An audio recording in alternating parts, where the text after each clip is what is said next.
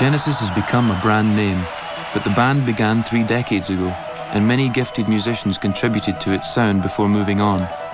Now, Genesis Archive 1967 to 75, a box set covering the 8 years that Peter Gabriel fronted the band, is reminding us all just how innovative and important early Genesis were.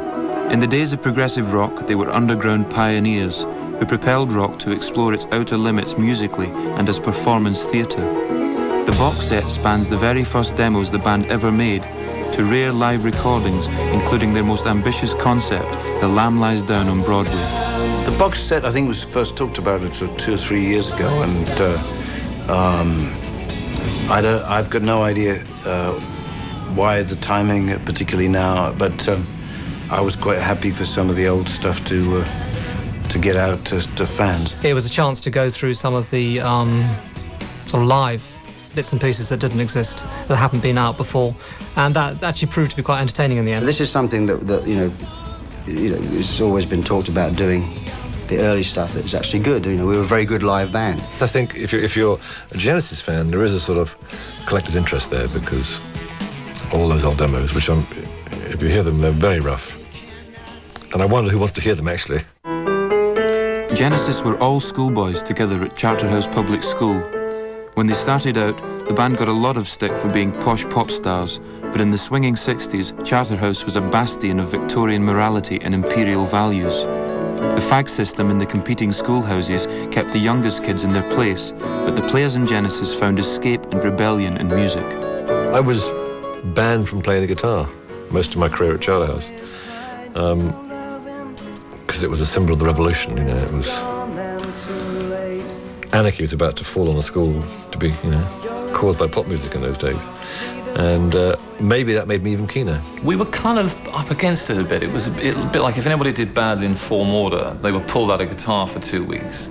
So the backs were against the wall a bit. I mean, it's a stupid thing looking back at it. If only they'd realised psychology was wrong. I mean, I had all this stuff from one of the two of the music masters saying, you know, one day you'll give up this nonsense and listen to serious music. Well, nothing is guaranteed to put you off the idea of listening to so-called serious music than that. So we became very militant, you know, even more determined, I think.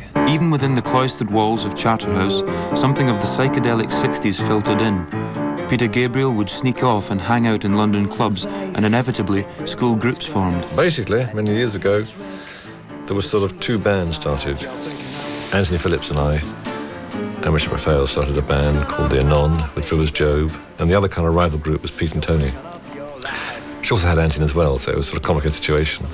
And we started off doing cover versions, as you do, Stones and Beatles songs, and then pretty early on, actually, and who really, I think, to be honest, was the driving force of all of us, got into writing songs. He said, listen, we must start writing our own songs. Hadn't really occurred to me.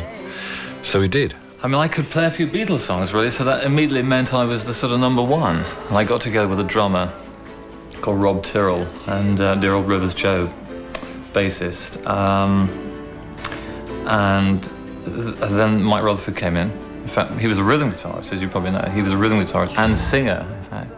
And that was it. I mean, I think it was just the fact that I was marginally better than 1 or 2 other guys that made me the sort of, you know, the better guy. Peter and I just used to play together at school, mainly old soul music.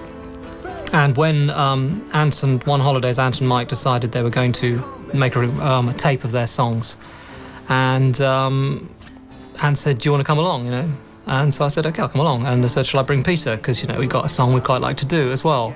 And originally, Ant was assuming he was going to sing his own songs, and, you know, he hasn't got the greatest voice in the world. But he started off, and I did suggest after we'd done the first song on that first demo tape that I thought Peter had a slightly better voice, and maybe it'd be good if he sang the other songs as well as the song that we were doing together, you know. We started writing songs, and I would write with Tony and Mike, and Ant were in another band sort of writing called the Anon, and we'd get together for different sessions, and I think, you know, whenever you start playing music as a teenager, you know, you still stand in front of the mirror and imagine a huge audience or whatever, you know, all the fantasies are there. Sidestepping Charterhouse's many restrictions, Peter Gabriel began to develop into a school personality. All the boys who were keen on music used to rush to play the piano in the dining hall, but Gabriel used to get there first by crawling through the serving hatch. When it came to music, he was very serious. Peter was actually really quite he's a bit of an old woman in a way. I mean, it's obviously very responsible, wanted to make sure his drums were all right, but he came along, you know, he was quite sort of gloomy countenance and very concerned that, you know, Rob didn't smash, and Rob's a very good drummer, very careful, didn't smash his drums. So my first image of him was nice, but a bit of a stick in the mud. He was quite large as well. But gradually this sort of alter ego began to emerge, this character that would stand on the dining room table and sing songs when people were playing piano. After Baden-Powell, the most famous Charterhouse old boy was pop picker Jonathan King. His chart success annoyed the teachers, but inspired the boys. I'd returned to my old school for Old Boys' Day, and this young sprout, who was probably there when I was there, but I'd never remember seeing him in my life, thrust this grubby tape into my hand. None of us had the courage to do it. So we had this friend called John Alexander, who was kind of a bit more well, he had a bit more spirit perhaps than the rest of us, and he just rushed up to him and charged and put it in his hand and said, "Listen to this." Driving back home, I listened to it, and I thought it was really good. There were some interesting songs, and I loved the guy's voice, the lead vocalist's voice. So I called them up and said, "What's the name of the band?" And they said, "Well, we don't have one yet." His first suggestion was Gabriel's Angels, which I liked, but the rest of the band somehow seemed to miss. Some of the suggestions were very kind of dodgy at the time, I think. Some embarrassing names. I seem to remember one, the Champagne Meadow or something. Can you imagine it? Anyhow, it was 67, I told you. So he just suggested Genesis, because it's nice and simple. He thought, oh, sounds all right. So we put it out under the name Genesis, and it kind of, it stuck. I'd had a couple of hits as a producer. I produced a hit called It's Good News Week with a sort of a non-band called Hedgehoppers Anonymous, quite rightly. There was a top 3 single in Britain. And so I'd had quite some success as a producer, but this was my first real project with a band who I thought would go on to bigger and better things. And it was the first time I'd worked with people who I thought were talented in their own right, as opposed to doing something of my own that I then sort of put session people around, basically. So I did regard it as the genesis of my production career, and it probably was basically one of the things I've been involved in that's been most successful. Energised by the support of their hero, a real professional, the Genesis schoolboys signed a publishing deal with King's Company and began enthusiastically songwriting and recording demos. That was a good, exciting moment, and in fact, then we started to send in demos, which he was less impressed with, and we wanted to get an album made. And so I remember he was totally obsessed with the Bee Gees at the time. So we tried to steer one with a slight Bee Gee tinge to it. And sure enough, he responded to that. And that is what got us to make our first album. Genesis's first single, Silent Sun, a pastiche of the Bee Gees sound, suited King's pop sensibility and created a bit of a stir. There was a stir in the drum department too. Genesis have had more drummers than you can shake a stick at, and the first of the many lineup changes came when drummer Chris Stewart was replaced by their friend John Silver. We did a demo recording one day in Denmark Street somewhere, and then with sweaty palms and great deal of nervous anxiety, we were summoned into a record executive's office to be told whether the album was likely to be made or whether they were in fact going to ditch us. And they said, we really like it and we're going to go ahead with it. And so the big present for you all is you're going to get one more day to do the whole thing again in one day. The album I made, which is called From Genesis to Revelation, is still, I think, one of the great undiscovered albums of the 60s, because it's got some super songs on it that will be hits today. I think it's important to remember that Jonathan was very important. He gave us a chance to indulge ourselves. In those days, to be age 16 and get a chance to make an album in the summer holidays was unusual.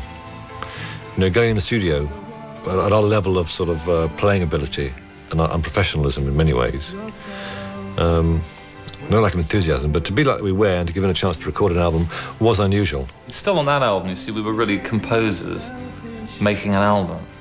You know, we weren't really, our playing, Tony was the most accomplished, but the playing was pretty naff in places. I made them do simple chords and simple arrangements and simple performances because they weren't that old. They were still 16, 17, or 15, 16, 17. But there's some terrific songs. The Silent Sun, I'm sure, is a smash today. When the Sour Turns to Sweet is also a smash today. There's some intelligent lyrics, very young, very teenage, but great, marvellous stuff. Still now I'm very proud of. King's concept for the album, the entire history of the universe on 12 vinyl inches, was ambitious stuff. Unfortunately, the album wound up selling just 650 copies. It didn't help that Genesis to Revelation was all too often filed in the religious section of record shops.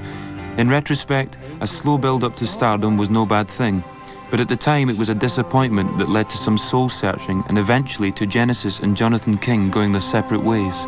We knew that if we wanted to do the kind of music we were interested in, that he wouldn't be right for us because he wanted to simplify us all the time. He tried letting us have our head up to a point, doing this slightly more esoteric album. And then I think he sort of, well, I'm not sure really what he thought, actually. One got the impression that he lost interest, and I suppose you can't blame him, really. The guy's days at Charterhouse had ended, and it was a time for commitment. Drummer John Silver left and was replaced by John Mayhew, their first recruit from the ads at the back of Melody Maker, which were a crucial notice board for musos. He impressed us because he was the only guy who could do this ba-bum, ba-ba-ba-bum riff, which is what we really were looking for a drummer to do, you know. They spent the autumn of 1969 playing their first gigs at youth clubs and colleges, and then retreated to get it together in the country, writing their bolder second album, Trespass, in a cottage in Dorking. Now Genesis really began revving up. Their favourite venue was Friars in Aylesbury. This progressive club became a showcase for a whole new generation of bands who were breaking away from the Beatles, away from the hippie vibe of the 60s. Acts like Yes, ELP, Vandergraaf Generator, and others of this new heavy generation were forging what began as art rock and grew into progressive rock. It's typified by long, complex, highly arranged numbers, introspective tracks to think to, not dance to. The first time we did Friars was at 71 or something. We were starting to kind of get to the stage where we would go to a place and you'd support some group and then you'd go back again as headliners. And the little pockets were picking up, you know. The Friars was one place and the other Farks Club in Southall was the other one that kind of seemed to be those that would particularly stick in the brain as being places we used to go back to and be very popular, you know, and it just sort of seemed to grow really, and the Aylesbury crowd was just so enthusiastic, it just got sort of, it snowballed really. Like your first lover or something, it's something you remember well when someone actually likes what you're doing and responds very well to it. And although we'd had good gigs in other places, that was really the first place that adopted us. So, yeah, I mean, it was many good memories. There was a circuit in England you could play, which was the sort of progressive rock circuit. And which was, you know, we used to follow all these people around, I suppose. Well, loads of us doing it. And some sort of have proved to didn't last very long, and other ones have lasted a long time. And it was kind of mixed up with the blues boom at the period too. You know, it was sort of like progressive stroke blues was what all these clubs would call themselves. With a new professionalism and a proper record deal with manager Tony Stratton Smith's Charisma label, it seemed like Genesis were well set up. But the music they made was constantly exploring and asking questions, and so were the guys in the band. There would be many more changes before Genesis became the name everyone knows today. After the break, we'll see Genesis develop the unique sound and staging that has made them a legend.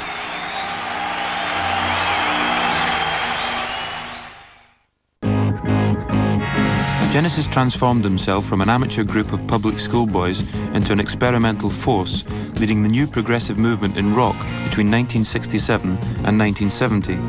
But they still hadn't evolved their unique identity. It would take a few more lineup changes for Genesis to find their historic mix of musicians.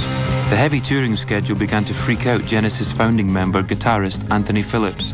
Now, he'd had enough. It was an unhappy time for me for all sorts of reasons. You know, in a sense, it was a kind of childhood, in some respects, it was a sort of childhood dream being smashed, although the way I felt at the time, I was kind of relieved to get out. With Phillips gone, it was the end of the Charterhouse era, and there was trouble in the rhythm section too. Drummer number 3, John Mayhew, was out.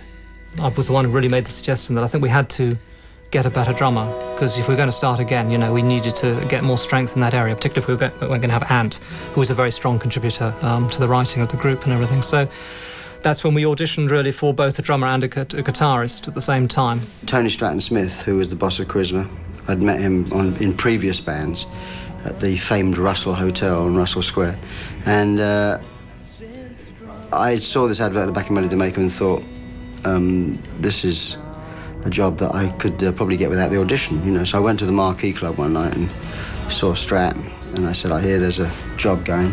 This band had a square around the audition, which was very important at that time. And he said, oh no, these guys are pretty fussy, you're going to have to go for the audition. So me and Ronnie went down to Chobham, which is Peter Gabriel's mother's and father's house. And I went down there in Ronnie's car, drums in the back and Ronnie's guitar, because they were also looking for a guitar player. He always arrives early, unlike many of the rest of us. And so he was there with his friend Ronnie about an hour early. So I took a swim in the pool, which was kind of, wow, people live like this. And listened to all the other drummers, well, the 3 or 4 drummers ahead of me, you know, what they were doing. And it was kind of a set piece. What the Genesis had found 4 or 5 pieces of music that kind of would show the drummer's versatility, you know, memory, you know. We wanted drummers who could play, you know, soft music as well as hard music, and could sort of adjust and have sensitivity and all the rest of it. You can sometimes tell a good musician from the way they sit down at their instrument before they've played a note. And that was definitely the case with Phil. He had a confidence about him. But by the time I got to play, I knew it all anyway. I mean, I was pretty quick anyway, but I was, you know, I was really super slick that day because I'd heard all these other guys. So I went in there and pretty much waltzed through it. But I remember leaving the audition with Ronnie, who was also auditioned by Mike as a guitar player, and Ronnie said, I think you blew it there. I think you blew it. I think I did very well. And of course, you know, I got the job and he didn't. But the first thing we did, they went on holiday for 2 weeks, that's the first thing. So I actually, the only proper job I've ever done in my life was during those 2 weeks when I had to earn some money. So I did some exterior decorating, which I hated.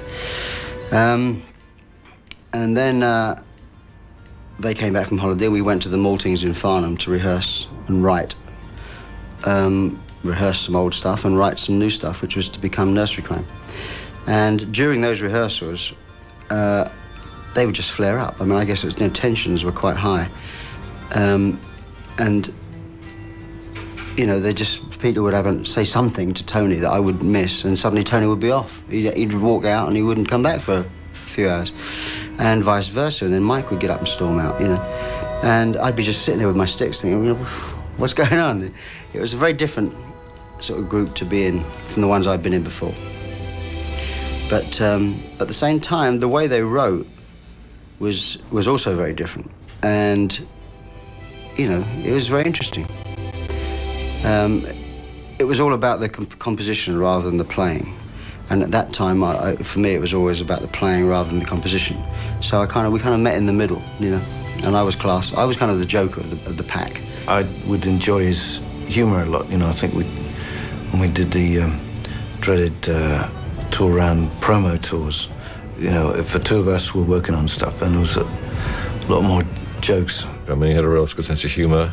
He seemed more laid back, and I think it affected us, actually. He was a very important personality to bring into the band, but also I think it rubbed off on us, too. It's amazing how a bit of humour can divert a huge argument that's about to happen. Poor guy, I think he did hear originally that he kind of had got the gig because of his jokes, you know, so he was madly sort of, you know, trying to think of jokes all the time, so every time he got in the van, so he'd have something to say.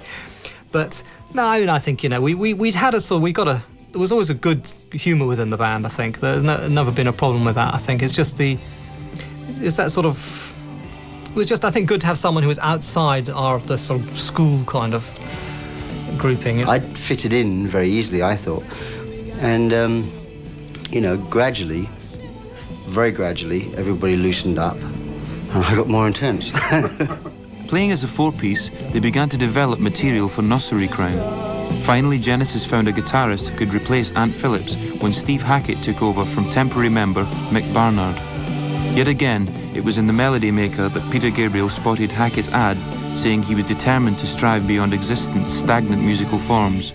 The new 5-piece began writing together for Nursery Crime and going on the road. When I first joined the band, I cared about nothing else, really. I didn't have time for girlfriends or anything. I just thought, basically, I've got to make this work. His first gig was City University, where I tried to test the rule about how many pints of Newcastle Brown you could drink and still play the drums. And I proved that night that you shouldn't really drink Newcastle Brown in great quantities and then try and play the set, because it was his first gig, poor guy, and I remember it, you know, and you know, I've never done it since, I promise. And I was thrilled to be working with, well, with the guys and with newly acquired equipment. I mean, I had a high-watt stack for the first time and brand new Les Paul. We just bought a Mellotron off King Crimson. And it was great, you know. Genesis label Charisma had the bright idea of touring a package of their artists, playing the university circuit with better transport and equipment this time. It was a crash course in intimacy for three musicians who'd grown up together and the two newer boys. It's funny, I mean, some bands are based on being mates, and that's what they're all about. Genesis has always been based on a musical situation that works. That's where it starts, and I think once that works, you find a way to get on as people. Some of these guys had known each other since they were about 11 years old, and so occasionally fights used to break out, and people would say, "You swept my ruler back in 1963, you swine. What about my wine gums?" And so that, yes, there was an agenda that went back that far, but in general, the band was just more interested in working hard and saying goodbye at the end of the evening. Didn't tend to socialise very much in those days. But it was great fun. The early 60s was very sort of, you know, you started, pop music kind of developed. There was only kind of one level of pop music almost, you know, that kind of went up, and it got more and more adventurous in a sense with the Beatles and the Beach Boys and people like that, and the Move and Pink Floyd and Procol Harum of that period. And at a certain point, they started to divide into two really, and you had the kind of the simple stuff, which got simpler in the 70s, and then you got the more complicated stuff, which kind of got more complicated. And we're obviously in that second strand, really, very much a sort of live based thing. You know, you never got played on the radio really, and. I think we were sort of like definitely a cult group, so you attracted a following for that reason, that you kind of like, not everybody liked you, which was a good thing. Genesis had started to stir up an almost messianic fervour that pushed Peter to new performance heights. He began to develop his very individual stage persona. His visual creativity exploded over the band's next two albums, Nursery Crime and Foxtrot. Peter amazed the audience, and his fellow band members too, by bounding on stage in the red dress and Foxy's head illustrated on the album cover. I thought it was quite useful in terms of getting more of stories told, getting more sort of emotion, getting some strangeness in the performance. And I know there were certain things, you know, which seen as a source of a lot of amusement now, but with Watcher of the Skies and the Batwings, and I was wearing UV makeup and holding sort of UV tubes and things, and there were things which at that time hadn't really been seen in a rock context. So there was a certain shock value. You know, it seems impossible to conceive that would be shocking now, but you know, walking on the stage in Ireland into this old boxing ring in a red dress, that again was something that provoked a good reaction. The other thing we discovered, obviously, was that as soon as when Pete went on stage in Dublin with wearing a red dress and a fox's head, you know, that we ended up on the front page of Melody Maker. So this sort of said something to us, you know, because it's the first time we'd ever been noticed, you know.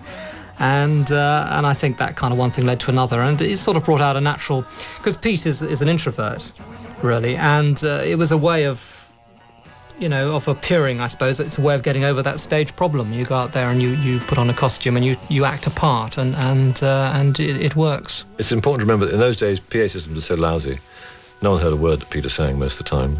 So in a sense, he was trying to act out some of the characters, which suited the lyrical, getting the lyrics across, worked with the music because it was quite dramatic in places, and developed into something that became quite a show. Open your eyes, it's full of surprise. Everyone ices the bricks and the rocks, and the musical box. Yes! It did change the way the music press perceived us, and because, you know, music is very hard to describe, but when you've got a picture, you know, and of course what happened as a result of that was the fact that Peter became the focus of the band, which at first I didn't think too much about. I was just glad that we were all getting somewhere, you know. But I think long term we started to get a bit pissed off. But anyway, the costumes, they made a big difference to our earnings. We went from £3 a week to £35 a week, you know, and 60 quid a night to 600 quid a night, and things started to change quite drastically at that point. Genesis broke through at home as Foxtrot went to number 12 in the charts. They were on a roll of growing international success, compounded by the albums Genesis Live and The Slicks selling England by the pound. But the 4-year run of work took its toll. At the same time, they were composing The Lamb Lies Down on Broadway, the climax of the band's progression from art rock to prog rock. Though it's now regarded as a classic, the press had grown wary of concept albums. The Lamb caught the backlash, even from within the band itself. Some of the costumes, I think, because there's Slipper Man who was supposed to be sort of nastily contorted by sort of, you know, for all sorts of reasons. There's sort of great growths all over it and everything like that. It looked great, you know, but the music was starting to become secondary, and I think that we realised we'd gone too far at that point, you know. No, the Slipper Man was in some respects, the last straw, the visual last straw. It wasn't just Gabriel's fellow musicians who were frustrated.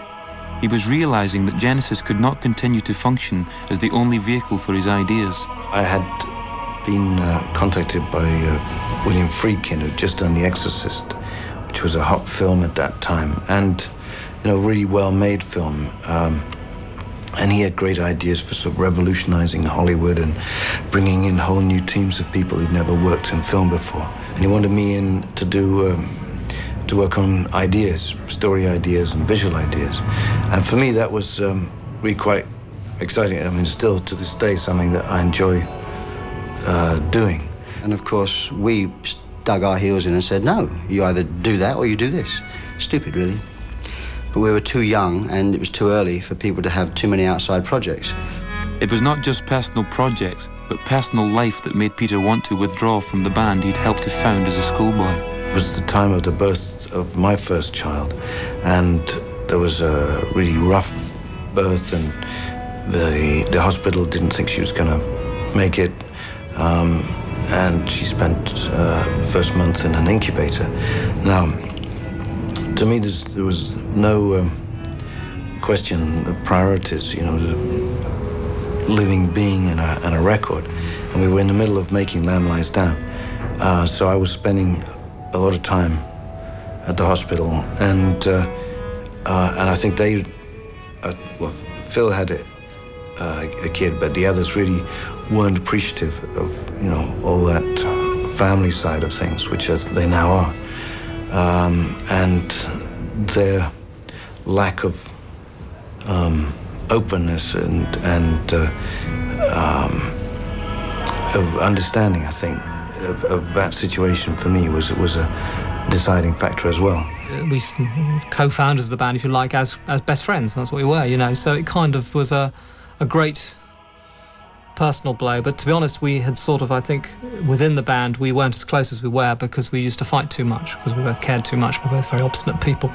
And that was perhaps, you know, there was a sort of inevitability about it. They then sort of persuaded me to stay on and finish doing a tour, which would take us till middle of '75, and I guess it was somewhere around summer, autumn '74 when I decided to quit, and that was very hard. You know, I think the band had just got too many sort of creative personalities in it, and somebody had to go, really. And Peter was the only one who could go, because the only one who really had an alternative career to go to. It was definitely the right thing for me to have done. And, you know, clearly it was good for them, because it sort of brought Phil out front and gave everyone a bit more space, I think. So, you know, I always look upon that time as a healthy part of growing up. Funny thing about change, you know, when Ant left and then when Peter left, you never look for change, but when it happens, it forces us to change. And something new happens, which is not, I mean, looking on the bright side of things, that's a good thing, when you're forced to sort of reappraise and to not get stuck in a sort of certain groove. Genesis went on to their greatest commercial success after Peter Gabriel left. The band stopped exploring the fusion of theatre and rock. That particular edge came from Gabriel alone. The archive box set is a time capsule of the formative years of a band that exploded from the underground to become one of rock's most enduring institutions. After the break, the founding members of Genesis reunite after many years to talk about the box set.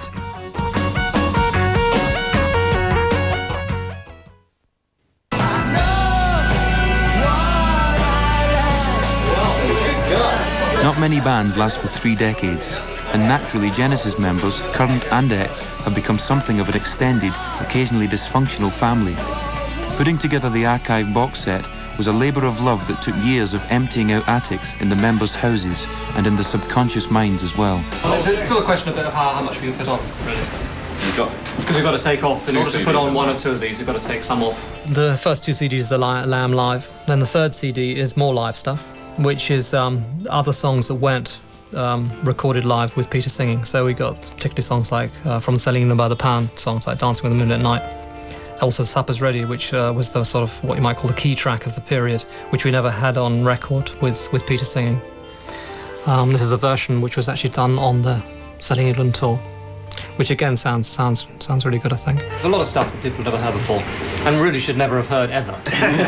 And then the 4th CD is the real archive one, I suppose, which starts with something from that first tape we played to Jonathan King, which was sort of done in reverse chronology, actually, because the sound quality kind of is a bit better at the front of the album.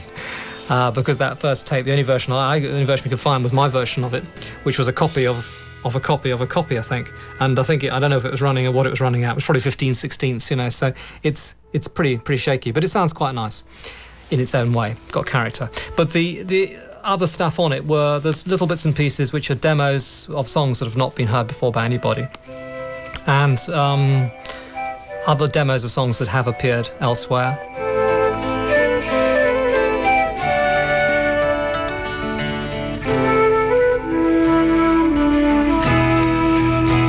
The reason for this whole box set, actually, we should say here, is that for years we've been asked by people what's happened to that B-side that was released in that country, not here, and 1 or 2 tracks never came out at all, and there was always a pressure to do a kind of odds and sods album, you know, the B-sides and the stuff. And the reason we're against that, really, is that I think when those albums come out, they tend to be promoted as new albums, or even if they're not, people imagine they're new albums. I thought that I only got about, I think 30 or 40% of what we did prior to. This is prior to Genesis Revelation, so we're talking very early days here, or prior to Trespass anyhow.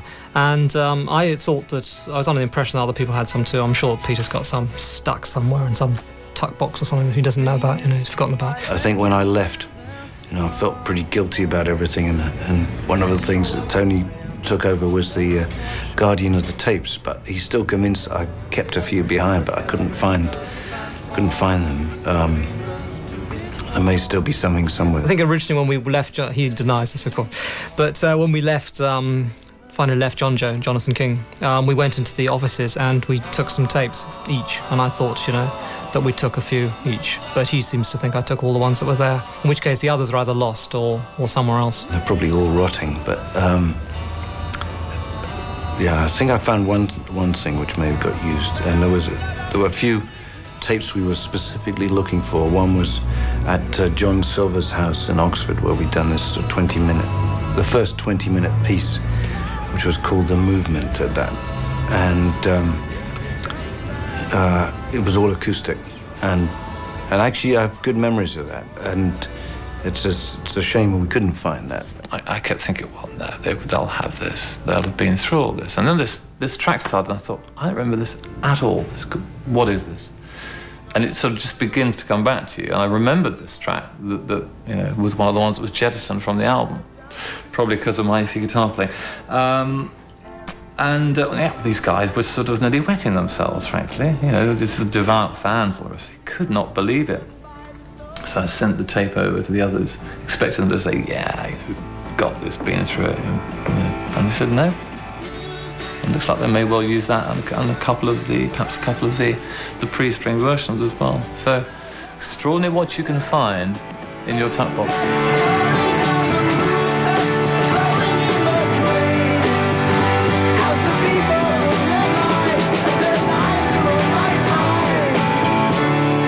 In a sense, the box set kills two birds with one stone. You get all that stuff out, and while you're in there looking at it, I mean, there's all this stuff from the past, the old demos.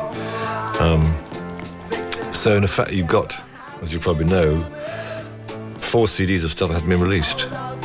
Okay, I mean, there's probably bootlegs of Pete singing The Lamb, but nothing well worked and sort of mixed. I'm known in the band, or I was known in the band, as the archivist. You know, and I was the one that wrote down everything on the cassettes, just to rehearse, you know, taping all the rehearsals.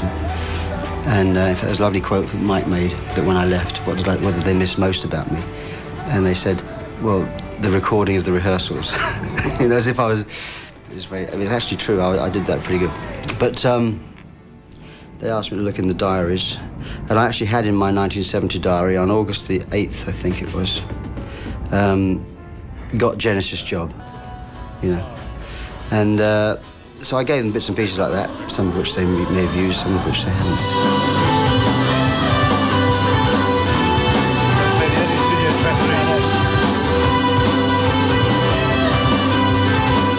Purists may be startled that Peter Gabriel chose to re-record some of his vocals for the archive box set, including many parts of The Lamb Lies Down on Broadway.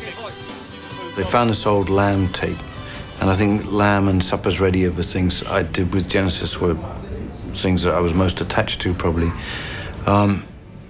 And there was, when I heard it, I just thought the vocals sound like shit, and part of it was just jumping around in the mast, and so I thought, well, if it's going to go out, I might as well try and sing it as it was intended to be sung. The carpet crawlers, heed their callers. We gotta get in to get out. I think the first thing Pete realised when he left Genesis was he'd been singing too high for the previous 10 years. And his first album on his own was great, but you heard he sort of relaxed his voice and went for lower keys. Partly because I think singers, and Pete's guilty as all singers are, I think they try and push the top notes to feel they're getting some energy. And also partly because we as a band would never consider changing key. I don't know why. I mean, now I happily change key with a song to get it right for the voice, but in those days it was... This is an example of us as intense young men. It was written in E, so I'm not going to change it. It's in E. You sing it in E, you know. We never considered ever changing the key because people couldn't reach the notes. Crazy, really. I remembered I used to have arguments with the band at the time about the pitching of certain things which were pitched too high. Now, one of the things with aging is your voice drops, so you gain some low notes, but you lose some highs. And so things that were virtually impossible or genuinely impossible at the time of first singing them were now even more so. So that was all the old frustrations came right back. Why didn't the bastards drop the track? And so that was interesting. It wasn't just Peter Gabriel who was prompted to remake the past when he heard the recordings 2 decades on. Guitarist Steve Hackett also re-recorded some of his old parts. I had to curb the tendency to want to play, you know, a zillion miles faster, because over the years you develop technique, and there can be a tendency to overuse technique, which is something I'm currently trying to avoid as it happens.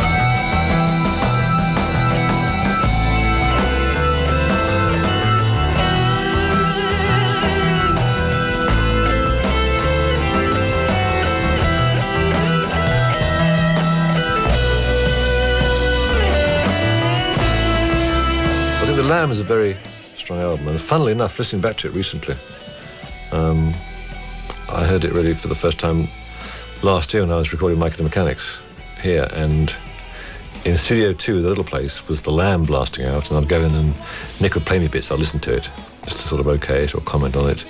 And then I'd go back into the main studio to do the mechanics, and about halfway through, both doors were open, and you heard both albums, and it was like a sort of 25-year time warp, or 20-year time. It was a very, very bizarre situation. But the Lamb impressed me. A, the diversity of music on it, and some of the jams and the moods, and actually the energy of a live version. Thought it really sounded good. It is a visit down memory lane. I mean, you know,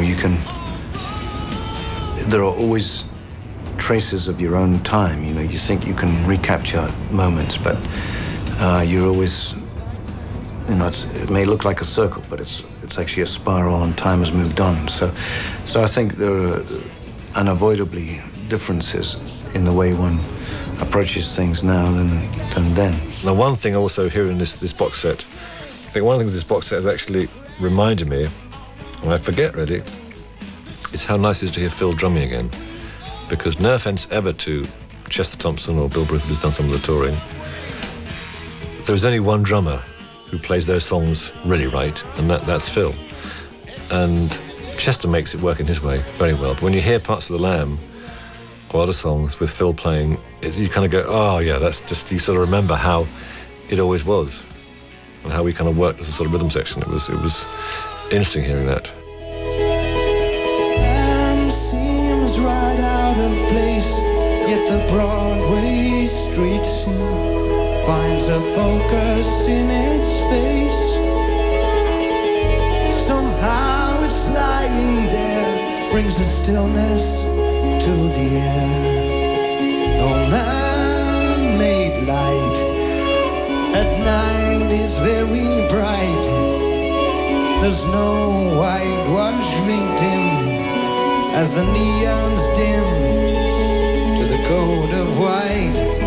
Assembling the Genesis Archive box set stirred memories of the closeness that growing up together has given the band. That nostalgia naturally raises the question, would the classic Lamb Lies Down on Broadway lineup get together again, even for one special concert? You know, I think this is as far as I'm going to go probably on this, but I mean, it was quite fun, but you know, it took me about 12 years to get out of being ex-Genesis, and so I don't particularly want to slide back in. But at the same time, I'm sort of much more emotionally detached than I was. So I think I can enjoy it in the same way. You know, it's like an old reunion with childhood friends, that sort of thing. So it has a different feeling now than all this gloomy personal politics that were going on at the time. I mean, relearning all those songs. I don't know if I can play that fast anymore, you know. No, it's, well, Peter can't get the high notes anymore, as I said before. We could lower some of the keys, I suppose. I don't have any particular desire to do it. Thinking about it again, just I think I've thought more about Peter, especially, and Steve, doing this, which has been quite interesting. Oh, I'd say yes. If I can play drums, yeah. Not interested in singing.